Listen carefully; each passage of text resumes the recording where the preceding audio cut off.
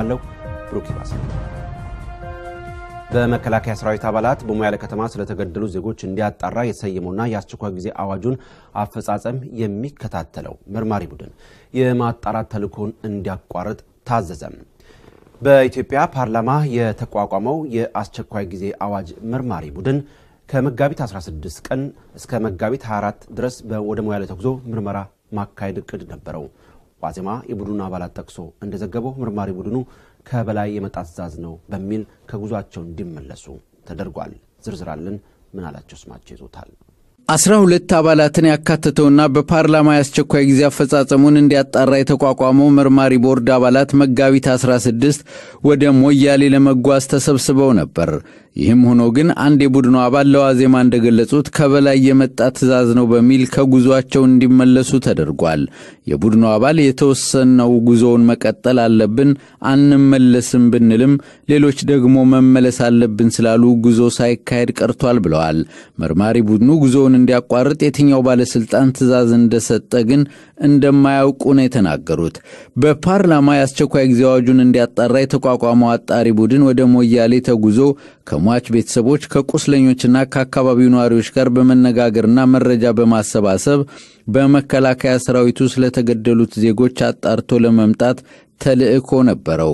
በኦሮሚያ ክልል ቦረና ዞን በሞያሌ ከተማ የመከላከያ ሰራዊቱ አባላት በመረጃ ስተት ነው በሚል ቢያንስ 9 ሰዎች ተገለው 13 ሰዎች መቁሰላቸው ይታወሳል።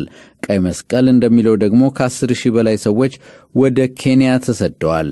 ድርጊቱ ከተፈጸመ በኋላ በርካታ ኢትዮጵያውያንን ማስቆጣቱም ነው የተነገረው። አገዛዙም ግድያውን የፈጸሙትን የሰራዊቱን አባላት ትጥቅ አስፈትቶ በቁጥጥር ስር መዋሉን ገልጾ ነበር። እነማን እንደሆኑና የት እንደታሰሩ እስካሁን የተሰጠ መግለጫ ባይኖርም አገዛዙ የሰራዊቱ አባላት ድርጊቱን የፈጸሙት የኦነግ ታጣቂዎች ወደ አካባቢው ገብተዋል በሚል ሰበብ እንደሆነ ሲገለጽም ቆይቷል። ብዙዎች ግን በከተማ ውስጥ ህዝባዊ እንቅስቃሴ በሚደረግበት ቦታ የመከላከያ ሰራዊቱ አባላት ያገኙትን ሁሉ ሲገሉ እንደነበር ምስክርነታቸውን መስጠታቸው አይዘነጋም።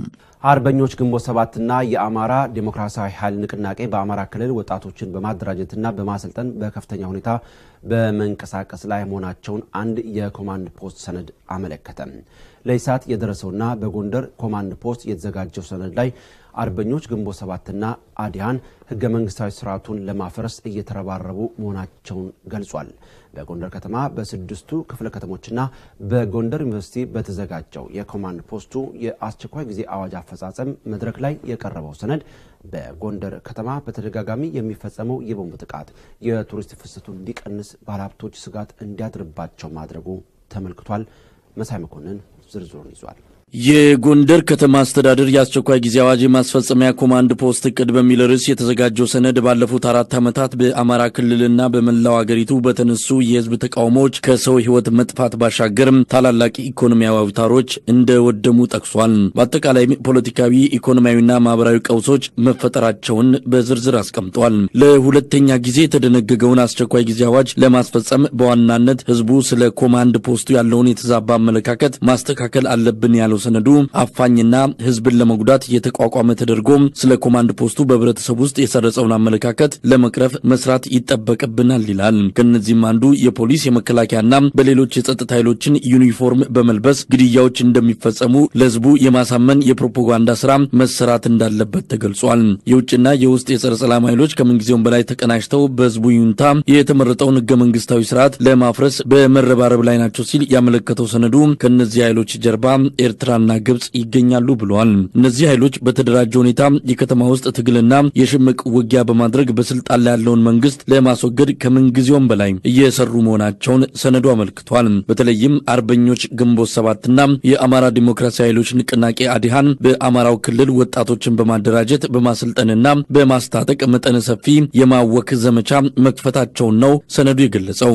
አርበኞች ግንቦት 7 ሀገር ውስጥ ጥቃት ለመፈጸም አሁንም በአዲስ መልክ እየተደራጀ ነው ሲል የገለጸው ሰነዱ አዲያን በድርሻው በሰሜን ጎንደር ጎጃምና ደቡብ ወሎ ሰፊ የወታደር ምልመላ በማካሄድ ለጥቃት እየተዘጋጀ ነው ሲል በዝርዝር አስፍሯል። እነዚህ ኃይሎች ሀገር ውስጥ ከሚገኙ ቡድኖች ጋር በመሆን እየፈጠሩት ያለው የማደናገርና የማጥቃት ዘመቻ ህዝቡ ለመንግስት ያለው እምነት እንዲሸረሸር ከማድረጉም በላይ በመንግስት ላይ ተስፋ ቆርጦ የጥፋታቸው ተባባሪ እንዲሆን አድርገውታል ሲልም ያትታል። በታላላቅ ፋብሪካዎችና የኢንቨስትመንት እንቅስቃሴ ላይ ጥቃት በመፈጸም የባለሀብቶችን ተሳትፎ በመገደብ ከፍተኛ ጉዳት ማስከተላቸውንም በሰነዱ ተጠቅሷል። ኢሳት እጅ በገባው በዚህ የኮማንድ ፖስቱ የእቅድ ሰነድ ላይ በጎንደር ከተማ የተሽከርካሪዎች የሰዓት እላፊ ገደብ መጣሉንም ይገልጻል። በዚህ መሰረት በጎንደር ሞተር ሳይክል ከ12 ሰዓት ባጃጆች ደግሞ ከምሽቱ 4 ሰዓት በኋላ መንቀሳቀስ እንደማይችሉ ተመልክቷል። ዶክተር አብይ አህመድ ኢህአዴግ ሊቀመንበርነትን ያገኙት በመራርና አላስጨራሽ ትግል ነው ሲሉ የኦሮሚያ ክልል ፕሬዝዳንት አቶ ለማ መገርሳ ገለጹ። አቶ ለማ መገርሳ ኦቢኤን ከተባለው የክልሉ መገናኛ ብዙሃን ጋር ባደረጉት ቃለ ምልልስ አዲሱ የኢህአዴግ አመራር ዝም ብሎ የተገኘ ሳይሆን በጠንካራና ሰፊ ትግል ነው ብለዋል። ዝርዝራለን ኢየሩሳሌም ተክለ ጻድቅ ይዘዋለች። የኦሮሚያ ክልል ፕሬዝዳንት አቶ ለማ መገርሳ ኦህዴድ የፌዴራል ስርዓቱን የመምራት እድል በማግኘቱ ድርብ ኃላፊነት ተሰጥቶታል ያሉት የኦህዴድ ሊቀመንበር ዶክተር አብይ አህመድ በኢህአዴግ ምክር ቤት የተመረጡበት ሂደት እልህ አስጨራሽና በጠንካራ ስራ የተደረሰበት ነበር ሲሉም አቶ ለማ መገርሳ ገልጸዋል። ዶክተር አብይ አህመድ የኢህአዴግ ሊቀመንበር ሆነው እንዲመረጡ በአዴን የራሱን አስተዋጽኦ ማድረጉን የአማራ ክልል ኮሚኒኬሽን ጽህፈት ቤት ኃላፊ አቶ ንጉሱ ጥላው መግለጻቸው ይታወሳል። አቶ ለማ መገርሳ ኦህዴድ ሀገር የመምራት ኃላፊነት ተሰጥቶታል ቢሉም የኢህአዴግ ጽህፈት ቤት ኃላፊ አቶ ሽፈራው ሽጉጤ አሸናፊው ግለሰብ ሳይሆን ድርጅቱ ነው ማለታቸው ይታወሳል። የዋቱ ሊቀመንበር ዶክተር ደብረጽዮን ገብረ ሚካኤል በበኩላቸው ምርጫው የግለሰብ ጉዳይ ብቻ ሳይሆን በጋራ የምንመክርበት ነው ማለታቸው አይዘነጋም። አቶ ለማ መገርሳ ቀጣዩ ጊዜ ፈታኝ እንደሚሆንና ለህዝቡ የገባኑን ቃል ለመፈጸም መስዋዕትነት እንከፍላለን ማለታቸውንም ኦቢኤን ዘግቧል። ባለፈው እሁድ እንደገና ተይዘው ከታሰሩት ጋዜጠኞችና ፖለቲከኞች ውስጥ አንዱ የሆነው ጋዜጠኛ ተመስገን ደሳለኝ ታሞ ሆስፒታል መግባቱ ታወቀ። የአሜሪካው የጻፊያን ተቋም ፔን አሜሪካም እስራቱን በማውገዝ እነስክንድር ነጋ ይፈቱ ሲል ጥሪውን አቅርቧል። እነስክንድር ነጋን በመጥቀስ ፔን አሜሪካ እንደገለጸው 5 ሜትር በ8 ሜትር ስፋት ባለው እስር ቤት ውስጥ 200 ሰዎች ታጭቀው በአስከፊ ሁኔታ ላይ ይገኛሉ። ተጨማሪውን ኢየሩሳሌም ተክለ ጻድቅ ይዘዋለች።